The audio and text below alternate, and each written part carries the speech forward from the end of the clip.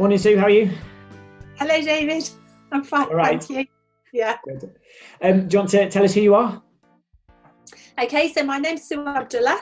I'm a senior lecturer on the BSc Nursing programme for the adult branch, and I work predominantly with the Stage 1 students, which are the first years. And do you want to give us a brief overview of your career, if you can, so far? Okay, so I actually qualified 24 years ago this month, and I started my career working at Burton Hospitals on an LD rehab ward. From there I moved over to Derby and went straight into A&E, and I worked there for 5 years, but whilst I was working there I was also part-time involved in education, and then I became a clinical nurse educator and did that for more years than I care to remember. And from there moved into the dementia lead nurse role at the Royal Derby Hospital, which is a job that I have to say, out of all my clinical practice, is the job that I've enjoyed the most out of everything that I've done. It was absolutely amazing job. And then from there I moved to the University of Derby about 3 years ago. Is it only 3 years? Yes. Gosh, feels like longer. Why? Because you're so established, Okay, and because you're perfect in the role. That's brilliant. So what you mean is I'm bossy. Yeah, but you know that I need that. I like being bossed about. It's fine. So can you tell me about one silly mistake you made as a student nurse or a newly qualified nurse? Okay, so it would be I wasn't particularly newly qualified. I'd been working in A&E not that long actually. So I'd been qualified about, I don't know, maybe 18 months, something like that. And I was working a night shift and I was on the minor injuries area, and we'd got a young guy come in who was extremely drunk and quite belligerent and quite aggressive. And he'd been involved in a fight and he'd sustained a laceration over his eye. So I told him that what we'd do is we would glue it. So I took him into the cubicle and settled him down, talked him through what I was going to do, and just as I was about to put the glue over the laceration, he moved and I ended up sticking his eye together.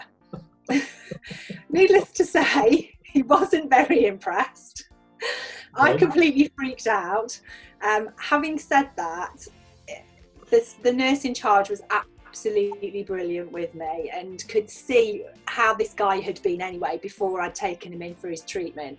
And although I felt terrible about it and was apologising profusely, and I got abused mightily by this young guy, it all turned out okay in the end, because we managed to unstick his eye, we managed to apply the glue in the right place and discharged him home and sent him on his way. I've also got another funny story to tell you about when I worked in A&E, and this is about a mistake that I made. But again, I was working in the minor injuries unit on a Sunday afternoon and came in from Blue Peter, and he'd injured his finger. So I went in to apply a bandage to it. And I made some comment about sticking it in place with double-sided sticky tape and sticky back plaster. He wasn't very impressed. So, yeah. Note to self, celebrities are not that fun when you see them in A&E. It stuck with me always. I thought it was really funny. I was tittering away to myself, and I looked at his face and he looked like he was stuck in a lemon, so I was thinking, yeah, okay, maybe not. So going on from your silly mistakes, what do you think is your proudest nursing achievement? I think it has to be working as the dementia lead nurse. So when I took over from the previous dementia lead nurse, her role was very different to mine. She was much more operational, so she was working alongside patients all the time, seeing them on wards and assessing them.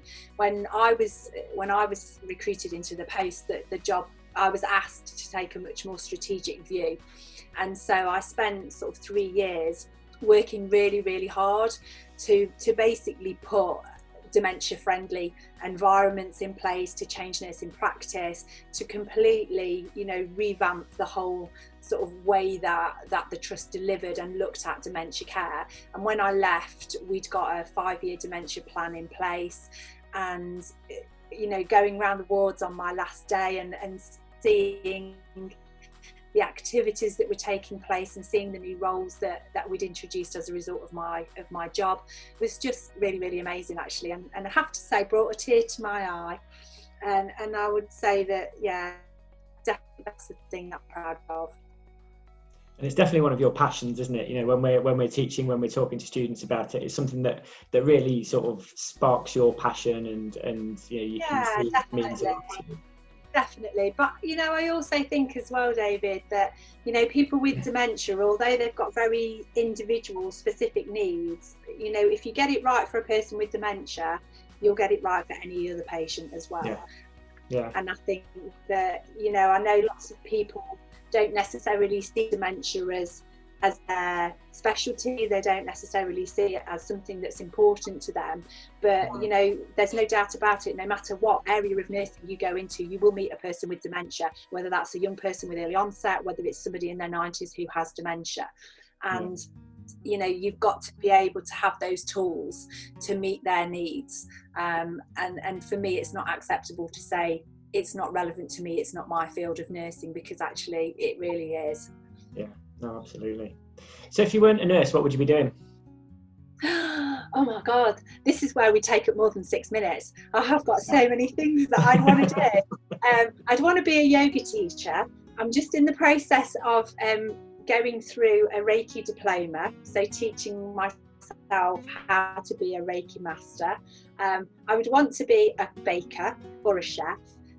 My biggest desire is to own a antique shop with a bookshop in one side and a cafe at the back by the coast. So, you know, with a room to do yoga and Reiki and all of that sort of stuff as well. Absolutely, right out the back, yeah. With a meditation room built in. There you go.